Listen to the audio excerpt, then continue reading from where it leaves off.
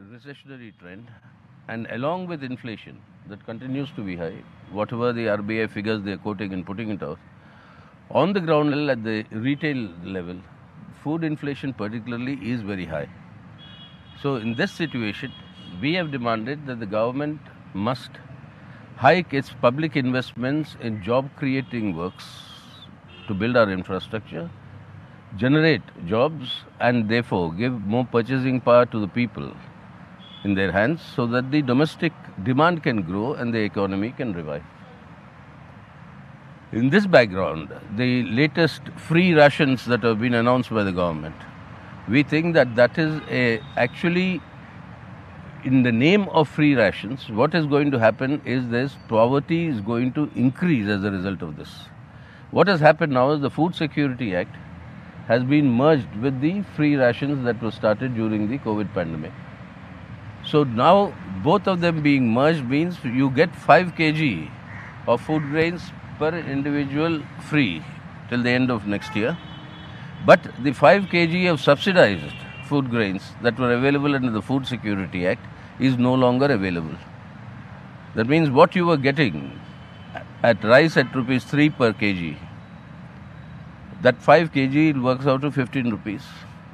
Now rice per kg in the open market is anything beyond 40 rupees. So 5 kg of that, instead of 15 rupees, they'll now be spending more than 200 rupees. That is, in effect, people have for their nutritional intake, what is required in terms of food grains, that has been reduced. And this is a very severe blow. So we are demanding that both the free 5 kg plus 5 kg at subsidized rates under the Food Security Act, both must continue simultaneously. And the other area where the Politburo expressed concern is this sharpening communal polarization. We have the Sadhvi, who is a member of parliament, giving this absolutely incendiary speech, spreading hate and violence. And very strangely, the police authorities in the state of Karnataka have said that they will register a case only if somebody complains. Normally, in such cases, immediately the suo motu notice must be taken and a case must be filed. Criminal proceedings must begin. But a BJP state government, so we know how they operate. This is open patronage that is being given. This is absolutely unacceptable. So the Politburo has not only, apart from condemning this, we've also been very critical of how the Maulana Azad fellowships have been scrapped for the minority students, and we demand that that should be immediately restored. As far as the cooperative sector is concerned, the new amendment bill that has been brought in the parliament, that is still to be passed but yet not been brought, is a brazen attack on the rights of the states. Cooperatives are a state subject. And the centre is trying to use this amendment in the name of multi-state cooperatives, trying to encroach upon the rights of the states and try to control the cooperatives. Now this government, Modi government, has ruined the nationalized banks by giving out loans to its own cronies, which are not being paid back. Now they are eyeing the cooperative banks, the cooperative sector, that is a very resourceful and a rich sector. And this way they are attacking that. So we will strongly oppose this amendment bill when it comes before the parliament. As far as the judiciary is concerned, we are of the firm opinion that the independence of the judiciary is something that is uncompromisable. It's not negotiable. So any effort by the executive or the government to control judicial appointments or influence judicial appointments, that is something that the CPM will oppose firmly. So we say independence of the judiciary must be sacrosanct and must be maintained. So these are some of the major issues that we discussed, and in that basis, the Central Committee has been convened on the 28th to 30th of January at Calcutta. And there we will discuss. There are some allegations, there are some controversies regarding Kerala. When has Kerala been without controversies? So why are you saying that? There is a serious allegation against the Central Committee member. So Kerala state state committee is perfectly adequate to discuss these issues and take the necessary measures. They didn't figure in the Politburo meeting because there was absolutely no need for that to anything to figure. So nothing of that came up in the Politburo. Any discussion again Kerala meeting about No, only discussion about Kerala was the role of the governor. The bills are still pending. He's not signing them. He's not returning them.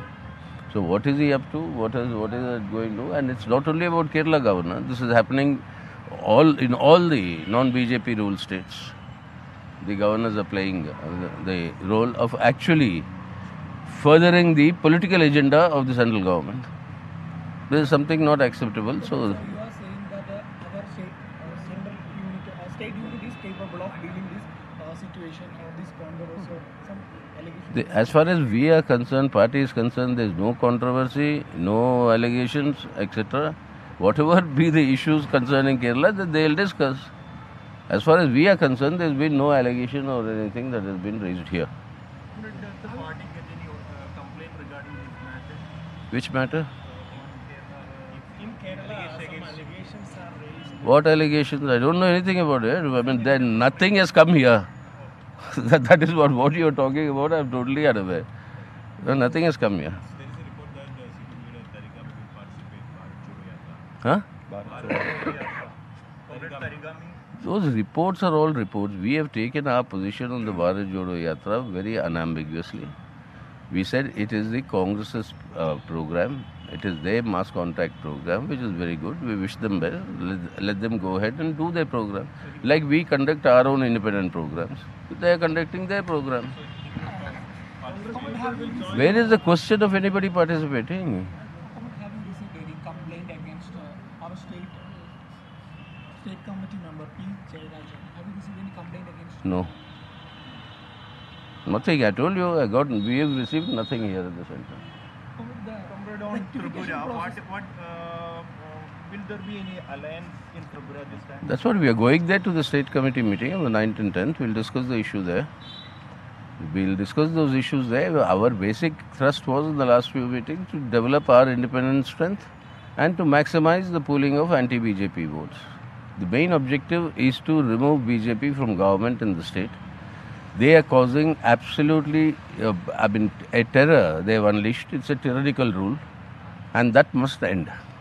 And we have therefore demanded from this election commission that they should be proactive in taking measures to ensure free and fair elections are held. That can only happen if democracy is restored in the state and the democratic rights and civil liberties of the people are restored.